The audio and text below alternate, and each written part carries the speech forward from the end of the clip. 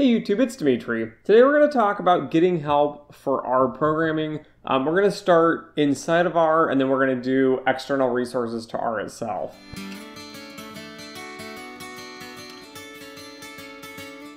So to start off here, let's do a new R script. And today we're going to learn how to find help for R. So just to start off with, there is actually a function inside of R to actually help you, and this is called the help function. So let's just start off with something that we know from our first few videos. We know what the hist function is, which is the histogram function. So you can find help inside of R by typing help, doing the parentheses, doing some double quotes, and then typing in some sort of function. And then we'll copy and paste this below. And you'll notice over here in RStudio, we were originally on the Packages tab. You could have been on the Plots tab or something else. But the Help tab will pop up, and it will show you what you've searched for. So I've searched for the histogram function. And on the right-hand side here, R will give you some nice documentation.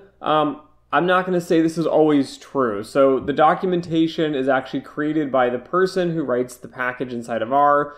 Yes, I've written my own packages, and my documentation probably is nowhere near as good as these ones, but most of the big functions you'll be using will have good documentation. So they typically give you some sort of description on what it does. It gives you a basic usage, talks about the arguments, so don't get confused here. The arguments are going to give you everything that's possibly could go inside of this function. You'll notice when we did the hist function, so let's just do this real quick. We did the histogram of the Nile data set, and it created this cool histogram, but all it was one input. You'll notice here there's all kinds of other inputs you can have, which can be a little confusing. So this talks about, X, which is what we put in. Talks about, different things you can specify here. So you can specify different angles. You can do borders, right? You can do different labels and titles. So these are important for like plotting out some chart, and you need an exact label for your manager to read or for someone else to read.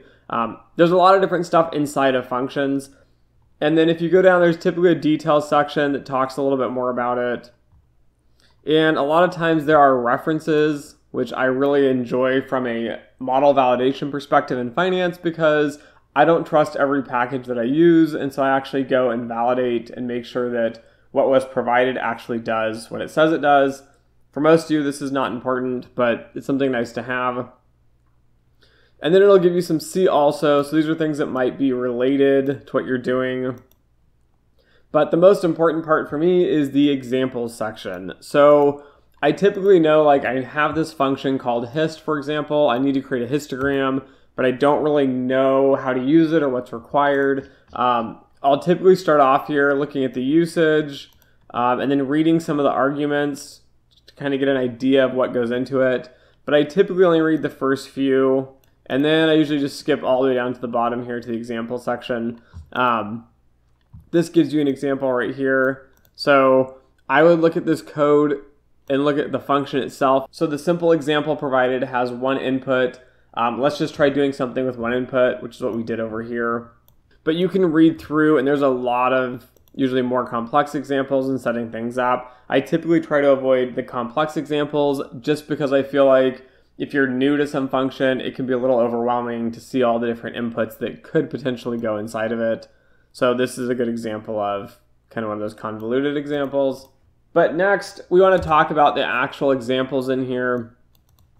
So R can actually run these examples for you. So the examples can actually be ran using another function called the example function. So we want to run these examples for histogram. To do this, you just type in example, which is the function we're going to use, and then you type in the double quotes, and we're going to put in hist, which is the function we're looking for, and you hit enter.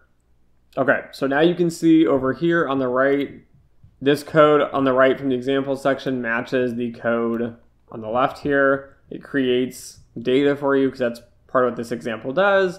And it runs this histogram function, which is fine. You can hit return to see the next plot. So that generates this, and you can see all of this code that it provides. Again, all that stuff I was talking about is a little more convoluted. It's because it was adding, for example, like numbers on the bars. It was adding, different types of labels. But it's going to run this entire example for you, and it shows you kind of like, okay, these are some cool things I can do with it. And then if you hit enter again, you can see the next example. This gives you a different kind of unique, I guess, perspective. You can enter again.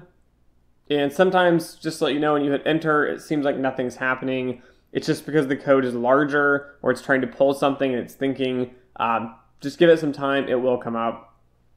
Okay, so this took forever to run. It took at least a few minutes. So it's going to be a little frustrating if you're running this, but it generated some stuff, which is fine. It shows you, though, on the right here, you can add distribution curves, so continuous curves over your histograms. The top one is a QQ plot, for example. So cool things to do.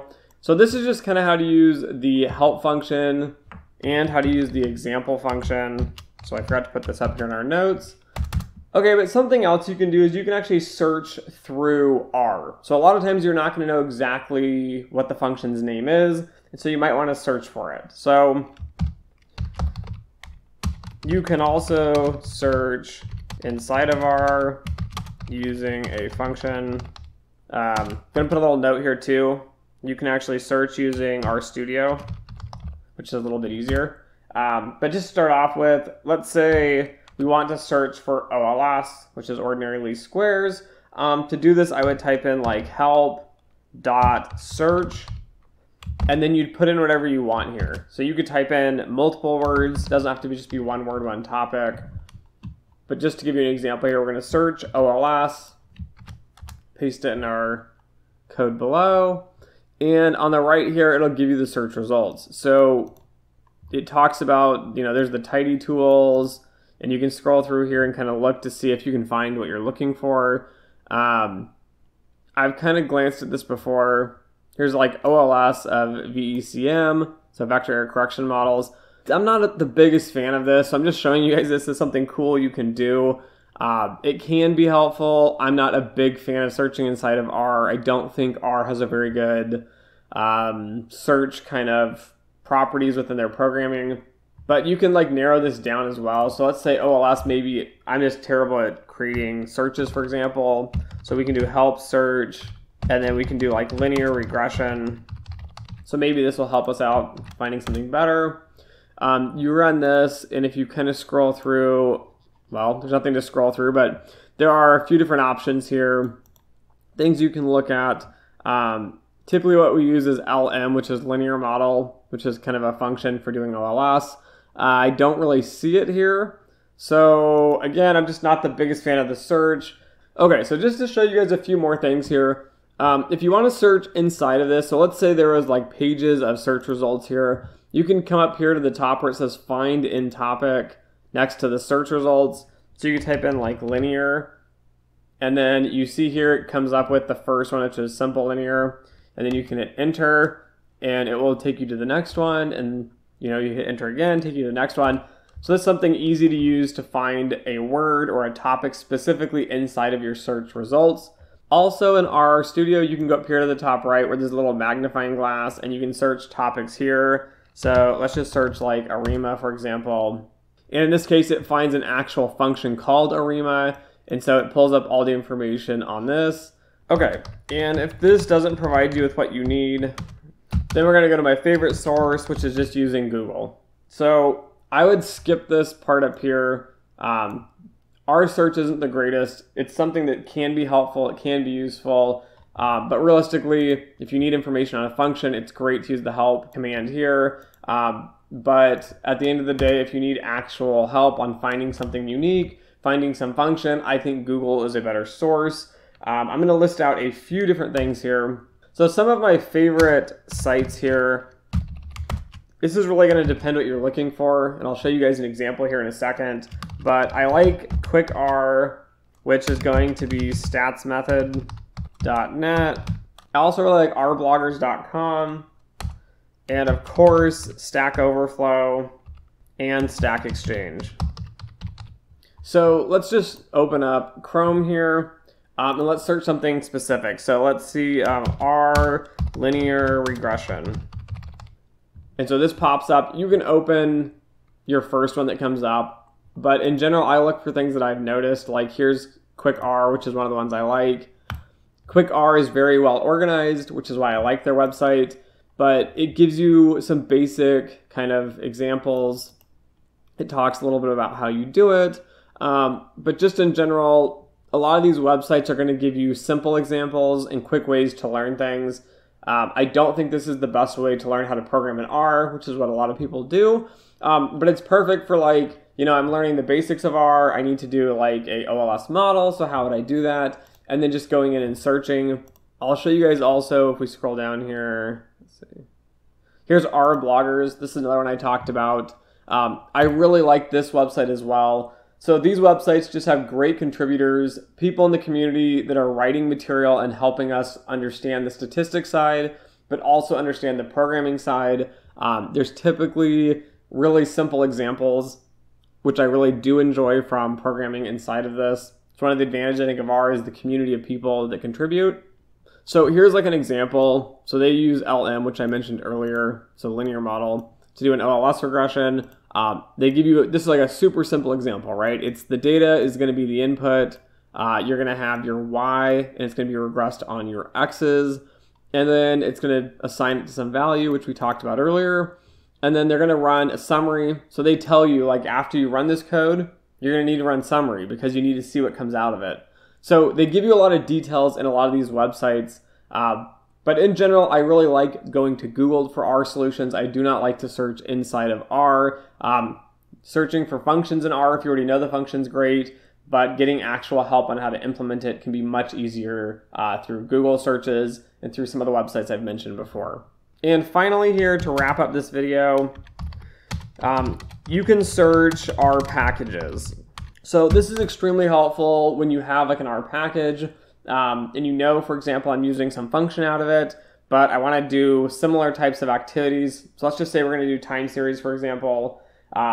There's a package called ATSA, and it does time series. And so you might be using a function that you found on Google, and what you want to do is you want to, instead of like just doing like your ARIMA model that you found in it, you'd like to do like autocorrelation, partial autocorrelation testing, I don't know, something like that. So you can actually search through these packages, and I'm going to put a little note here that capitalization matters. So I cannot stress this enough. If you do not do the capitalization correctly on the packages or on the functions, a lot of times it just won't work and it'll tell you it doesn't exist. So when searching, when working in R, make sure to capitalize correctly.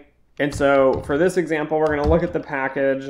So you're going to type in package equals A TSA, and you'll note here that the first A is lowercase, the rest is capital, because that's how the package name is written. Then you're going to paste it below, run it, and then it's going to give you this really cool kind of simple overview. It'll tell you, it's documentation for this package. It'll tell you the version, which can be important sometimes. And then you can just scroll through here and see all the different things inside of it. So here's like a list of just cool things inside the package. So I mentioned ARIMA, which can be seen here. So there's like a forecast for an ARIMA model. Something else you might want to do is like, stationarity testing. So here's like the augmented Dickey-Fuller test. This is actually my favorite augmented Dickey-Fuller test based on the output in R, but this kind of helps you show you what's in the package. And then if you want to look at something, so let's look at this ADF test. You just click on it and it will open the exact function and show you, what we looked at before, giving your usage, your arguments, details. So this one's actually pretty detailed with giving you mathematical examples. And then again, we're going to scroll down to the bottom because this is what we really care about. We care about those examples. And then it will also show you, other things that you might be interested in as well. So anyways, that's how you get help in R. Just to kind of summarize this up really quick, the help function is awesome if you know the function or if you know your package. You can use help search if you're looking for something specific, but I don't find this very helpful in general. Most of your good searches and good help is going to be found on Google.